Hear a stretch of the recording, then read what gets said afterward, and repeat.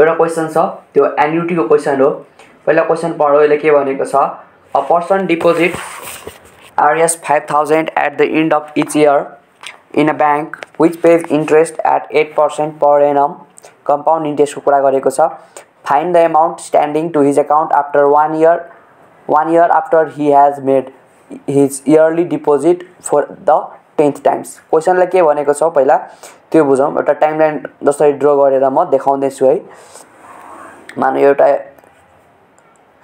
Timeline जसरी draw गरे हैन, जस्तै यो 0 पिरियड टाइम पिरियड 0 भयो। 1 वर्ष पछाडी इयर को एन्डिङ मा डिपोजिट गरेको छ।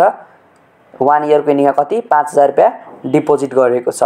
यहाँ के भनेको छ, deposited at the and of each year हैन। त इयर को एन्ड मा डिपोजिट गर्ने बित्तिकै यो के भयो हाम्रो रेगुलर एन्युटी भयो भनेर बुझ्छौं। त्यसै गरी and of 2 year, and of 3 year, and of 4 year, and of 5 year, and of 6 year, and of 7 year, and of 8 year, and of 9th year र एन्ड अफ 10th इयर। यसरी 10 चोटी चाहिँ उले पैसा डिपोजिट गरेको रहेछ बैंकमा। र यसरी 10 चोटी यहाँ बैंकमा पैसा डिपोजिट गरिसके पश्चात त्यसपछि 1 इयर पछि चाहिँ उसले बैंकमा कति पैसा छ उसको बैंकमा त्यो भनेको छ हामीलाई निकाल्नको लागि। ठीक छ। त यसको लागि हामी के गर्छौं, अब यहाँ हेरौं सोलुसन लेख्छौं। सोलुसन हाम्रो चाहिँ यहाँ गिवन के छ, यो रेगुलर एन्युटी कसरी बुझ्यो भन्दाखेरि यहाँ क्वेशनमा भनिदिएको छ at the and of each year भनेको छ। एन्ड भनेपछि नि त्यो हामी के बुझ्छौं, त्यो रेगुलर एन्युटी हो भनेर बुझ्छौं। रेगुलर एन्युटी को फर्मुला लगाउनु पर्ने हुन्छ। त गिवन हाम्रो के छ, प्रिन्सिपल P इक्वल्स टु कति भयो Rs 5000 हैन। र हामीलाई डाइरेक्ट यहाँ n दिइसकेको छ, टाइम दिएको छैन। टाइम निकाल्न सक्छौ 10 इयर, त्यही पनि हाम्रो डाइरेक्ट यहाँ n दिएकै छ n इक्वल्स टु 10 टाइम छ। n र टाइममा चाहिँ फरक हुन्छ, त्यो चाहिँ तपाईले बुझ्नु पर्ने हुन्छ। हाम्रो n को फर्मुला के हुन्छ, n equals to t into m। m भनेको नम्बर अफ टाइम पिरियड, कतिचोटी पैसा डिपोजिट गर्यो। ठीक छ। तर हामीलाई क्वेशनमा डाइरेक्ट n दिएको छ, त्यही भएर हामीले यहाँ n लेख्यौ। त्यसैगरी रेट दिएको छ कति, rate r equals to 8% per annum दिएको छ। ठीक छ। अब यहाँबाट हामीले के निकाल्नु पर्ने हुन्छ, i निकाल्न सक्छौ। i इक्वल्स टु के हुन्छ हाम्रो formula r upon 100 into m। यहाँ r कति छ 800 र m को भ्यालु यहाँ इयरली नै क्याल्कुलेट गरेको छ, त्यही भएर 1 हुन्छ। र यो भयो हाम्रो कति 0.08 i को भ्यालु। अब हामीले के निकाल्नु पर्ने हुन्छ, future value of regular annuity. Therefore future value of regular annuity equals to P/I upon 1 plus i को पावर n माइनस 1। यति चाहिँ फर्मुला हुन्छ। प्रिन्सिपल हाम्रो कति छ 5000, i को भ्यालु कति छ 0.08, 1 प्लस 0.08, n को भ्यालु 10 छ माइनस 1। ठीक छ। र इक्वल्स टु अब यसलाई सल्भ गरौँ कति आउँछ 1000 डिवाइडेड बाइ 0.08,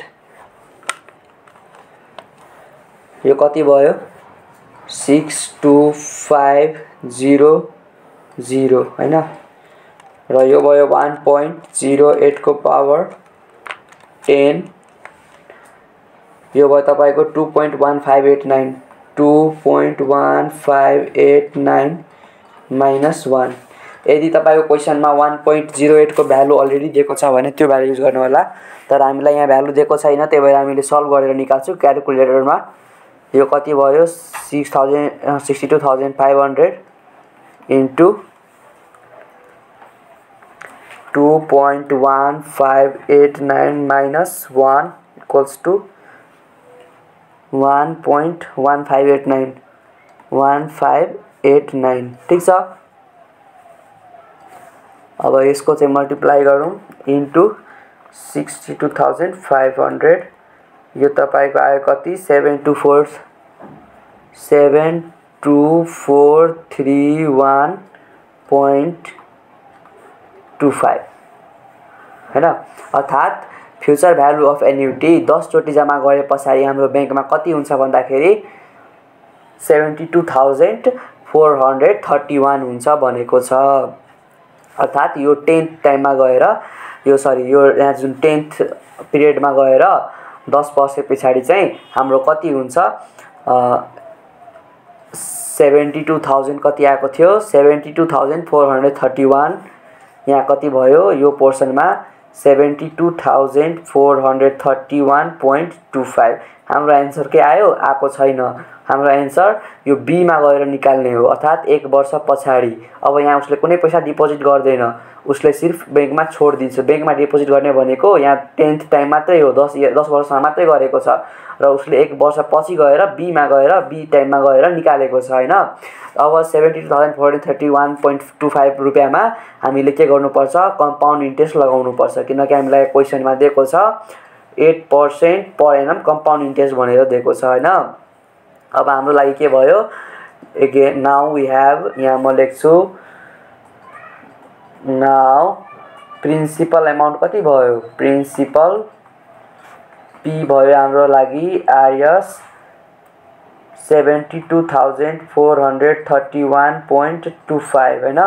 टाइम चाहिँ 1 वर्षको लागि time t equals to 1 year र रेट चाहिँ कति दिएको छ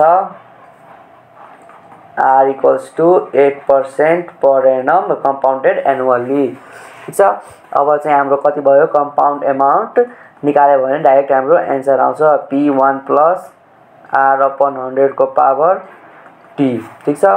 प्रिन्सिपल कति भयो 72,431.25 त्यसै गरी 1 प्लस r भनेको 8/100 टाइम भनेको 1 वर्ष यो भनेको तपाईको कति भयो 72,431.25 इन्टु 1.08।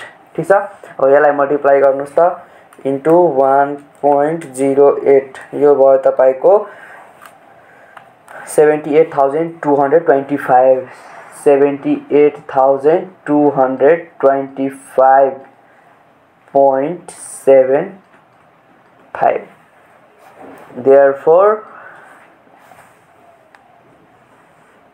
के भनेको चाहिँ क्वेशनमा find the amount standing to his account therefore amount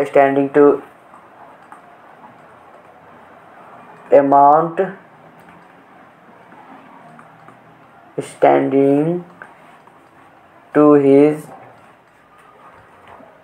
account is Rs 78,225.75. So thank you very much.